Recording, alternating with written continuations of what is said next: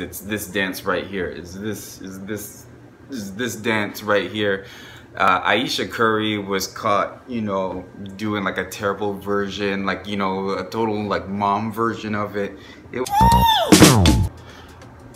What's going on, everybody, and welcome to another episode of Tunji's podcast. I am your host, Tunji Taylor Lewis. How's everybody doing today? Hope you all are having a great, fantastic day today. Usually I do this after coming straight from work, and that's what I'm doing today. The new job is going great for anybody who's curious. It's definitely a schedule changer. I'm spending more time at work now than I was with my former job. So, just figuring out how to, make, adjustments now that I don't have as much time as I did before. I'm thinking about, with my lip sync videos, making them all just throwback posts. So just taking the videos that I've done before and just reposting them, because I know a lot of you guys, have your favorite videos that you've seen from me. And so I'm just gonna go about the route of resurfacing random ones every now and again, the ones that I think are, most relevant to the time, and then just, record a podcast every day and just see how that goes and see if you guys enjoy that.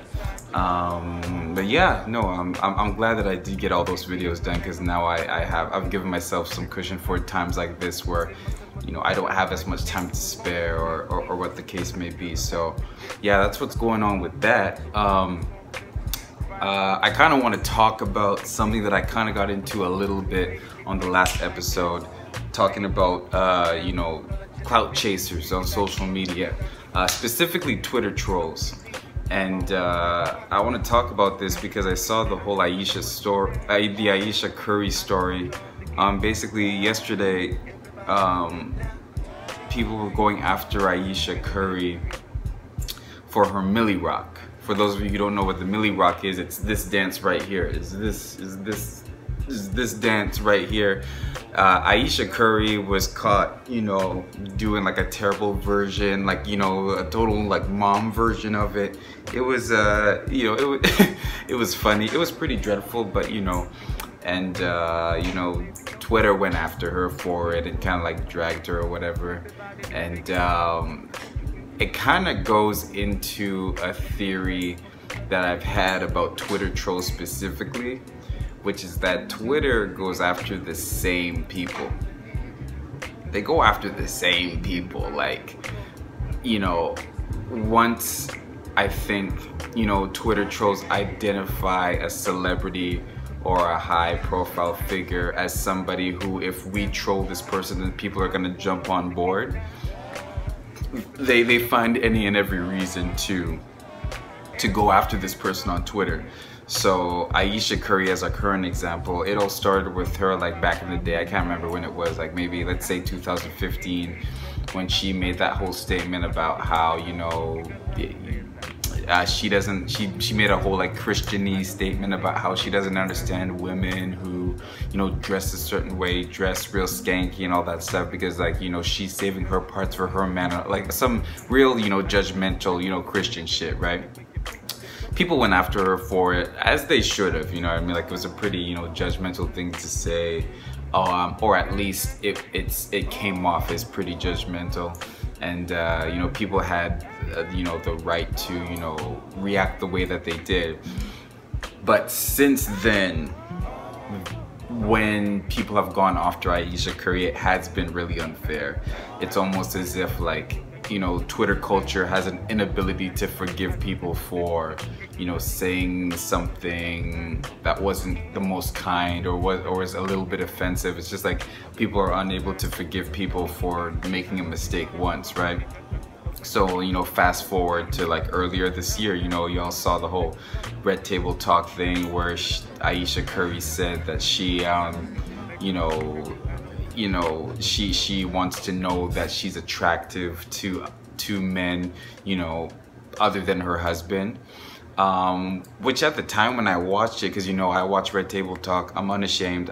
Red Table Talk's my favorite show. at the time I didn't think it was a big deal because like it makes sense. Like, you know, everybody who's in a relationship knows that, you know, when you know that someone of the opposite sex who's not your significant other finds you attractive, you know, obviously the good people among us won't pursue that or like, you know, go after that person, but like it does, in the back of your head, it does give you a little bit of confidence of like, okay, like, you know, I still got it, like, you know, like I'm still like, you know, like it feels good to know that people find you attractive basically. But you know, because it's Ayesha Curry, you know, people just freaking went after her, especially men. And then now I feel like people are really reaching with this case, which is like, guys, she did the dance, she did it wrong. Like, who cares? Like, there's no reason to you know, to bring Steph into this and to make, you know, assertions that Steph is annoyed with his wife or anything like that. It's like, sometimes, like, you know, in some cases you can kind of get like where the jokes are coming from, but then it gets to a point where it's just like, guys, come on, like at this point it's just bullying, right? Granted, the memes are funny on Twitter. Like, I'm not gonna lie, I was scrolling through Twitter and I laughed at a couple of the jokes, but like, I guess what I'm getting at is like the intent behind it, which is that, yo, you're really targeting people. And it's not just Ayesha Curry, it happens with one of my idols, Steve Harvey. Steve Harvey had a whole thing when he said that, you know, rich people don't sleep 8 hours a day or something like that. People got offended by that and just like, you know, lambasted him on Twitter. But again, I think it's because they target, Steve Harvey's the guy who they target because if you remember back in the day when he had that Miss Universe pageant and he, you know, he made that mistake, you know, saying the wrong name, where like the, you know, producers made the mistake and he took the fall for it, saying the wrong name.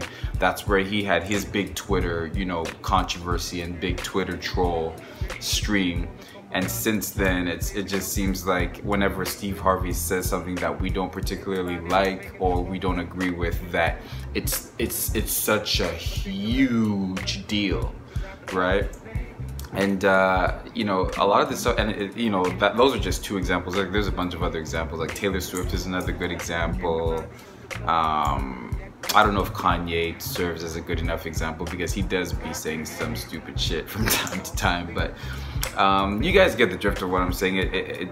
Twitter definitely does target, you know, celebrities with big names who have said controversial things in the past because they know those trolls will pick up gas.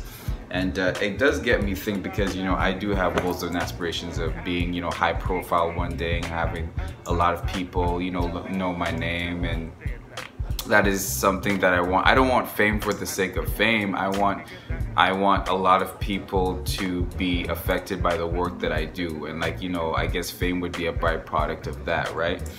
And that's something that definitely scares me about that goal, though. It's just like, you know, when you get to a heightened status, people will feel like they can do whatever they want to damage or sully your name, because it'll bring them attention. Like, that's what happens with these celebrities. They have such a big name that if you say something controversial about them, that it'll bring them attention, and they don't care about the damage that it brings to the celebrity because they feel like the celebrity will be unaffected by it. And we're seeing more and more that it's not true, you know. Ayesha Curry on Red Table Talk talked about like her bouts of anxiety, and you know, celebrities go through like mad, you know, mental health problems, and you know, I think a lot of it has to do with the fact that, you know, the general public, you know, we can be bullies from time to time. So yeah, it's definitely something that's on my mind. But you know, I guess at the end of the day, that's why I'm just gonna have to focus on making sure that my relationship with God is solid. Because if this is what I want, and I want to grow stuff, and then also just making sure that I understand like who my friends are, like who my community is, like, you know, I always love and appreciate the support that you guys give me. So yeah, but that's just what's on my mind today. Twitter trolls, leave people alone sometimes, okay? All right, y'all, that's all I got. Leave me your thoughts, your comments in the comments. Sorry. Leave me your thoughts and comments in the comment section, in the review section, or wherever you're watching or listening to this. Let me know what you think. Love y'all. Peace out.